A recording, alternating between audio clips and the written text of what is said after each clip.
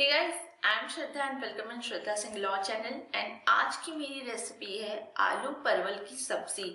तो आलू परवल ज्यादातर मेरी फैमिलीज में भी परवल किसी को ज्यादा पसंद नहीं है, तो चलिए फिर आज मैं एक ऐसी रेसिपी ट्राई करती हूँ आलू परवल की कि सभी को सब्जी पसंद आएगी। जिसे परवल नहीं पसंद है वो भी डेफिनेटली सब्जी देख के खाना जरूर चाहेगा और उसे पसंद भी आएगी।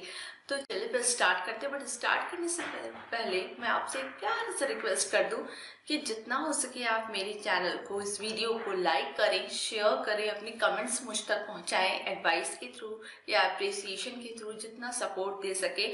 और प्यार सा सब्सक्रिप्शन ऑप्शन पे बेल आइकॉन को प्रेस करके करें ताकि मेरा चैनल जो है वो आप सब्सक्राइब कर लें और मेरे हर लेटेस्ट अपडेट्स आप तक सबसे पहले वेरी इजीली पहुंच सके।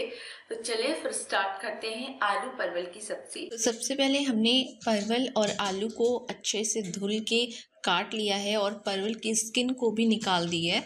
तो अभी ये देखिए इक्वल पोर्शंस में डाइस किए हुए हैं, चौकोर एक अच्छे शेप में कट किया है। और इधर ऑयल हमारा हीट हो गया है और सबसे पहले हम आलू और परवल को एक साथ फ्राई कर लेते हैं थोड़ा, ताकि थोड़े से पहले से पक जाएं। और बहुत ही फ्राई किए हुए जो आलू परवल का टेस्ट आएगा सब्ज़ी में वो बहुत बढ़िया आता है, तो इसलिए हम इसको फ्राई कर लेते हैं। आप चाहें तो आलू और परवल को अलग अलग भी फ्राई कर सकते हैं, बट एक साथ भी फ्राई करेंगे तो दोनों इक्वली ही कुक होते हैं और आपका टाइम भी काफ़ी सेव हो जाता है।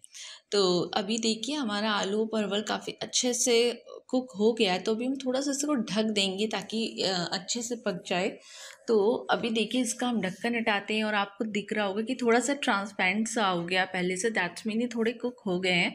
तो बस अब हम इसको थोड़ा सा और तेज़ आंच पे हिलाएंगे इधर से उधर, मतलब कि अच्छे से स्टर करेंगे और उसके बाद हम इसको निकाल लेंगे एक टिश्यू पेपर पे, ताकि जो थोड़े एक्सेस ऑयल हो, ज़्यादा ऑयल आ गया है वो ऑयल निकल जाए। तो ये देखिए बहुत ही बढ़िया है। ये सब्ज़ी वाकई में बहुत अच्छी है, बहुत टेस्टी होती है और आप इसे डेफिनेटली ट्राई करें। और इस टाइम, प्रेजेंट टाइम पे, लॉकडाउन पे वैसे भी डिफरेंट डिफरेंट रेसिपीज़ ट्राई करिए, अपनी फैमिली, सारी फैमिली इकट्ठा तो सबको खिलाइए मज़े से। तो देखिए अभी हमारी आलू परवल हो गई है और हम इसको यहाँ से ऑयल से निकाल करके एक टिश्यू पेपर पे रख देते हैं। ये देखिए नेक्स्ट अब हम अपना जो ऑयल था ज़्यादा फ्राई किया हुआ वो मैंने निकाल दिया है और सेम कढ़ाई में थोड़ा सा ऑयल रख के, ये पहली बात मैं बता दूँ, सरसों का तेल था, मस्टर्ड ऑयल। और अब इसमें मैं तड़का मारने जा रही हूँ जीरा, थोड़ा सा सौंफ है, तेज़ पत्ता और एक बड़ी इलायची का। और ये तड़का जो हो जाएगा, थोड़ा सा जीरा जब चटकने लगेगा दैट्स मीन हमारा तड़का रेडी है। तो ये देखिए अभी हम डाल देंगे इसमें प्याज और इसको भी रफली चॉप कर लिया मैंने। और इसके बाद अच्छे से इसे हम भुनेंगे और बहुत ज़्यादा ब्राउन नहीं करना है, जस्ट लाइट पिंक कलर आ जाए, मतलब प्याज कच्चे ना रह जाएं, थोड़ी कुक हो जाएं, तब हम इसमें ऐड कर देंगे अपना क्रश्ड किया हुआ गार्लिक, यानी लहसुन की कलियां थी 6 से 7, जिसको मैंने अच्छे से इमाम दस्ते में कूट लिया है। तो ये देखिए, और बस अब इसको ऐड कर देंगे और अच्छे से अगेन मिक्स कर देंगे अपने प्याज के साथ।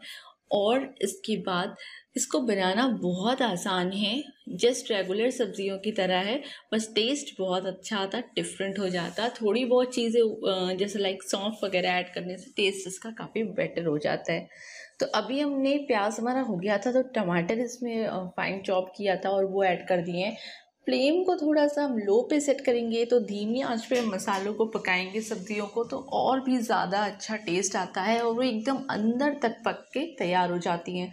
तो अब हम इसमें कुछ मसाले डाल लेते हैं। नमक है, थोड़ा सा ये गरम मसाला है, धनिया पाउडर है, दालचीनी का पाउडर है, लाल मिर्ची है, काली मिर्च है और ये हल्दी है। तो ये मसाले हम इसमें ऐड कर लेंगे और बहुत बढ़िया सब्ज़ी बन के तैयार होगी। जैसे आप सब्जी शादियों में भी जाते होंगे, किसी फंक्शन वगैरह में, अगर आपको आलू परवल मिलता है कि ना ही वो ड्राई में आता है ना ही वो ग्रेवी वाली सब्ज़ी में आता है, बीच वाली सब्ज़ी में आता है, एकदम हल्की सी गीली टाइप में सब्ज़ी, तो वो बिल्कुल वैसी ही रेडी होगी, बहुत टेस्टी, बहुत बढ़िया और बहुत ही ईजिली बन जाती है। बहुत सिंपल रेसिपी है।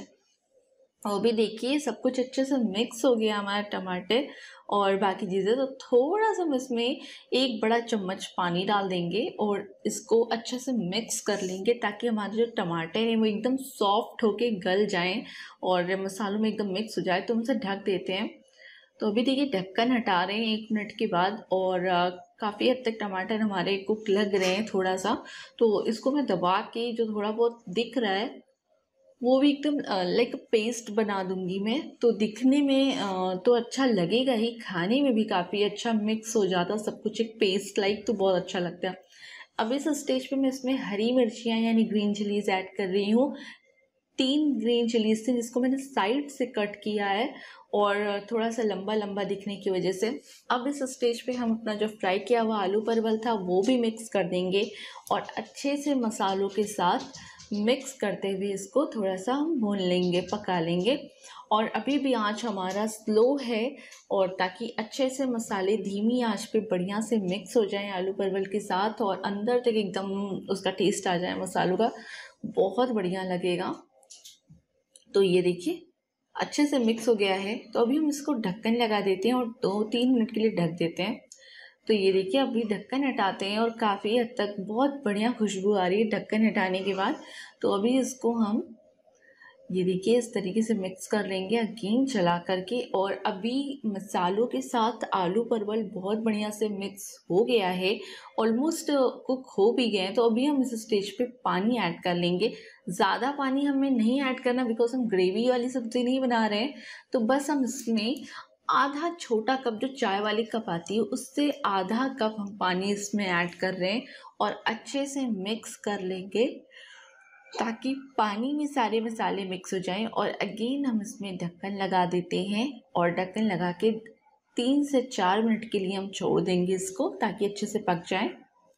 ये देखिए 4 मिनट बाद मैं देख रही हूँ तो काफ़ी अच्छे से पक गई हैं सारी सब्जियाँ हमारी, एकदम बढ़िया से मिक्स हो गई हैं, अंदर तक सारा फ्लेवर जा चुका है लग रहा है ऐसा मुझे, क्योंकि खुशबू बहुत अच्छी आ रही है और काफ़ी अच्छे से पक भी गया है। तो अब हम इसमें जो है वो ढक्कन नहीं लगाएंगे, बस इसको हम तेज़ आंच पे, अभी आंच मैंने तेज़ कर दिया क्योंकि हमें इसे भुनना है और इसमें की पानी को ख़त्म करना है।